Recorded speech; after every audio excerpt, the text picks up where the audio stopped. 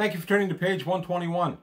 Today we're going to take a look at another electronic offering from Mongoose Traveler for 2nd edition. And this is the Lunion Shield Worlds. This is a companion to the Bowman Cluster, Bowman Arm supplement that was out for the Spinward Marches. I reviewed that one a few weeks ago. So today we're going to take a look at the second of these. There are only 2 in the set. I think I erroneously said there were more than that in the first video, but there are only 2 of these. And they're both good quality. I'm going to go into where the Shield Worlds are, why they're called the Shield Worlds, and how you can adventure in them. It's a pretty nice little book. If it seems like I'm doing a fair amount of these ebooks lately, I am, and there's a reason for that. My eyes are old. Reading a printed page fatigues them. I've been reading a lot of printed pages lately. If you've been following my channel, I've done a number of reviews of stuff that I only have in print. I find it easier, oddly enough, to read on the pad. So from time to time, I am going to go into clumps of these, and it's really just to let my eyes recover from all the previous reading. It takes a lot of reading, a lot of research to do these videos. So you're going to have to bear with me while I take a look at a book that I really enjoyed anyway. This is by Mongoose. It's available also on Drive-Thru-RPG. $5.99, I believe, for both. I'll include the links below. It's about 24 pages, a little stiff for $6, but that being said, I liked it enough that I'm doing a video about it, and I'm saying I liked it. So there you go. I felt it was money well spent. So we're going to take a look at this today on page 121. The Lunion Shield Worlds. This is in the Glisten subsector of the Spinward Marches. Written by Martin J. Doherty for Mongoose, which is always a winner. And here we get the introduction on what they are. The interesting thing about the Lunion Shield Worlds, it's an unofficial term. Basically, these are worlds that border the Sword Worlds. Sorry, blanked on that. That border on the Sword Worlds. So they're not Shield Worlds in the sense that they're all built up and militarized, and the minute the Sword World is stick their head out, they're going to get it chopped off. So much as they're tripwire worlds. As these worlds fall, as the Sword Worlders come surging out of their space, that will be a warning to the Imperium. So it's kind of a misnomer that they're called Shield Worlds. They're really kind of just there as tripwires. Interesting, but it's where some people are born and raised. So what are you going to do about that? You can't really affect a lot of that. I mean, you can move around in Traveler, of course, but so basically, the Lunion subsector was settled during the early Imperial expansion of the Spinward Marches. Lunion itself became an important local and trade hub. Expansion has been kind of sporadic because it's not part of the Imperium. Lunion itself and the Shield Worlds and the main that runs through here are all part of, they're all just independent space right now. There's still talk and murmurs that the Imperium is going to go ahead and build these up, but some say that that's just set for the Sword Worlds to think about before they decide to maybe conquer something. So we just get a nice look at the space around here. We get the neighboring regions, and this goes with the Bowman Arms set that was out electronically just before this one. Here's the section of the world that it's in. We have the Sword Worlds right there. We have the Lunion Shield Worlds sitting right here. They're Shield Worlds that are a good main, but they're also in harm's way, kind of, and then the Third Imperium is back here. And then we get the worlds of note. Some of these systems are not part of the Shield Worlds per se. They're still kind of lumped in there, and this is Arba in the Lunion subsector. And the very first time I saw that, I thought it said Abba, and I thought, oh my goodness, but no, it's Arba. Arba system has provides a jump to link between Lanth, Lunion, and Durnwin in the Sword Worlds Confederation. And it's not unheard of for folks in these regions to trade with Sword Worlders, or Sword Worlders to come in and trade through the Shield Worlds. Some interesting dynamics that go on here, and it talks about how some places don't mind the Sword Worlders at all, and other places kind of like them, and others hate them. And then we get to Rabwar, described as an almost agricultural world. It's a little bit on the dry side, but it's very good at growing crops. So it's an agricultural world, which doesn't really shake the foundations of anybody, but everyone's got to eat. So ag worlds can become pretty important. And then we get the nice map of the Lunion subsector itself. The shield worlds are properly described as these guys here, these 6 worlds on this main. And as you see, it makes a beautiful main and goes up to the sword worlds and over here. It's a really nice place. We've got the Imperium here, right here handy. You've got the shield worlds right there. You've got some interesting stuff right here. So it's definitely worth adventuring in here. So then we go to Grote. Not really an important world. It's the last major port in the Imperium before the vessel enters District 268. My campaign is taking place in District 268. A number of my Traveler campaigns have taken place in District 268. It's a fun place to adventure.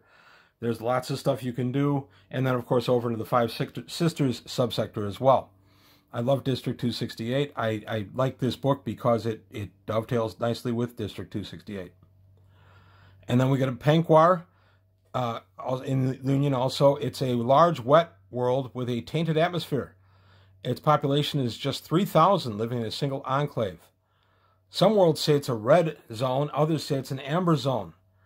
It's kind of confusing because there aren't any prohibitions against you actually going to this world. You can if you want to, but you're kind of doing it at your own risk. So this really gives a referee an opportunity to really come up with something for gaming. A red world can be designated that simply because it's a closed-off culture, possibly for religious or societal reasons where they don't want outsiders in it, tainting it. So that can make a world a red world, red zone, but it could also be an amber zone if they're somewhat tolerant of outsiders. So this is really kind of a blank slate for the referee. Harvoset, also in Lunion, is a desert world with barely enough atmosphere to support it. It's home to 90 million people because of its mineral wealth. This world is just kind of a rock, but they take these massive harvesters and they plunk them down over a chunk of land that seems to have a good mineral run, whatever mineral they're looking to harvest, and this thing just goes and rips the heck out of it, dumps all its detritus behind it, and continues on. And the company says, hey, it's fine for the world. Look, there's stuff growing back where we churn it all up. And then there's environmental groups saying, no, you're just destroying whatever ecosystem this world has. You're evil, you're bad, stop it. So that's really, again, up to the GM, sorry. I think I said DM earlier, I apologize. Persephone. It's an average-sized world with sufficient water to support a strong ecosystem. It is a little chilly with a tainted atmosphere that can be breathed after a while. It's home to an Imperial Interstellar Scout Service way station, a major base whose official purpose is to support the Expo communications. Really, it's an intelligence gathering listening post. It's so close to the Sword Worlds that a lot of information flows through this and then it gets sent out to other areas. And now we go to the Lunion Shield Worlds proper, and here are the actual Shield Worlds. And it's a nice little main, but there's not a lot on here because it's kind of a backwater main. Abadici. Let's see where Abadici falls. Abadici is right there. It's got a main starport. It's a majorly significant starport. The world itself is not nearly so prominent, so it's a major stop because of the starport. It has 800 million inhabitants under strict governmental control. The downport itself is quite small because the planet's really just kind of a rock ball. Most of the people living in the downport and associated star town of off-world origin. And there's little cultural meaning between them and the locals. This can be a good place to pass maybe less than legal goods through the starport and through the downport. And now we go to Zabon. Its primary is a giant red star whose gravitational jump shadow makes it impossible to directly access the remaining worlds of the inner system. The innermost worlds were consumed when the star grew to its current size. One of the planets is thought to be borderline inhabitable, but it's deep within the jump shadow and is not really used. Zabon's asteroid belt lies outside the star's jump shadow, so you can actually jump really close to this particular asteroid belt and do service or trade or whatever you need to do. So that makes this a good quick stop. You don't have a lot of time running in a jump shadow. you can jump in really close to the port, do your business, and then jump out really close to the port. So not a lot of downtime moving around in the system. Tenalfi. It's an Earth-like planet, although with a hotter climate and a slightly tainted atmosphere. It supports a diverse ecosystem and is highly suitable for agricultural activity. The original colonists came from the Sword Worlders and were very glad that it was the good ag world because they would have had trouble otherwise. Today, the population has grown to some 60 million and has a strong democratic tradition. Its excellent starport is a link on the X-Boat network and maintains a flotilla of support craft in addition to the world's modest enforcement and defense system. The only source of Tech Level 14 goods for several parsecs is Tenalfi, and it's a major exporter and primarily imports raw materials to manufacture these things. So a TL-14 exporter, it's a pretty important world. Whoops. I don't know why it does that. Okay. Spirel. Earth-like mid-tech world, lying behind the Lunion shield. It lacks a high-tech industrial base. Therefore, it's not a real important world, but it's still one you can trade with, and it is one that will take raw goods and manufacture them as best they can. Olympia, small world with a great deal of surface water, a thin, tainted atmosphere. You can't live out for long. The locals can briefly function without compressor masks, where off-worlders would rapidly lose consciousness. Population is very careful about what they do. It operates at Tech Level 7, but no manufacturing capability of that.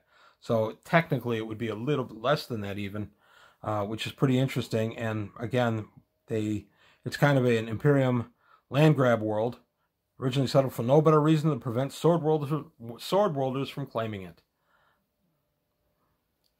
Smaug. It was kind of grabbed for the same reason as Olympia, but it has extensive mineral wealth, especially iron. And it's a far more important acquisition because of that. Smaug is a vast, dusty desert with virtually no standing water. You have to have filter masks. You have to shield your equipment against dust contamination. Dust is a constant problem here. So now we go to the system profile for Warden. Warden system. It has 5 terrestrial planets and 2 gas giants. Here we go. So we have the various planets that are there. Warden itself, of course, in Traveler, the name of the main world gives the system its name. So Warden is the inhabited Imperial member world. And then we just take a look at the various rocks and gas giants that are here. Nice little adventuring world. Again, that's what this book is. It's just a bunch of places for you to adventure. Bring your characters and a nice background for it. There are 2 scout bases in the Warden system. The oldest one was built on Warden itself, and it was, at the time, the starport. And it was used as a listening post for the Sword Worlds. Over time, the installation grew until a second facility was built around the largest moon of Enix. From this point on, the original base waned in importance, and the one around Enix became far more important. But again, this is just a listening post for the Scouts' intelligence gathering arm. Warden itself, breathable if thin atmosphere and 60% water coverage. Very well run and maintained starport. In their tech level 11 on Warden itself, and they can create other higher tech things with their industrial base. It's just that they're categorized as Tech 11 because it's primarily what they do. A variety of plant and animal life. And we got to look at some of the life. Zettel's Grazer, which is basically kind of an ox cow. Not too smart. They're not really aggressive. And they're good to eat. And then, of course, a swamp swarm. Basically an annoying biting insect that in large groups can actually, they give off a paralytic each time they bite. So if they bite you enough, they can actually paralyze you and then devour you. And then we got to look at the people of Warden itself. That's why I like this book, because it starts out big with the whole system, the subsector, then we come down to systems, then we come down to just the one system, and we got to look at the people of Warden. And the people of Warden is well integrated, no real racial divides or separate enclaves. and no real cultural variation. So it's a kind of a just straight up cosmopolitan world. And alien species, alien to human species, are not considered unusual. Adventures on Warden in the Shield worlds. Flight to Evade Capture is one of them. Industrial Espionage. Oh, so many Traveler games are like that. A Flair for the Dramatic. And Foul Play. And then we're out of the book. It's 23 pages long, but that includes the cover and the artwork. So again, you're getting around 18 to 20 pages of actual text for $6. A little high on the price, I get it, but I also think this is worth getting. So there it is, my quick look at the Lunion Shield worlds. Hard to say. Please let me know what you thought about my look at this book. Let me know if it's something that you're going to think maybe pick up and use behind the claw in your game. That's it for today on page 121. Please remember to like and subscribe if you haven't already. Anybody who has, thank you. Also, I have a Patreon going. To my patrons, thank you. Anybody who is thinking about it, come on in. We talk about games a lot. So that's it for today on page 121. Thank you for your time. Thank you for watching, and I'll see you next time.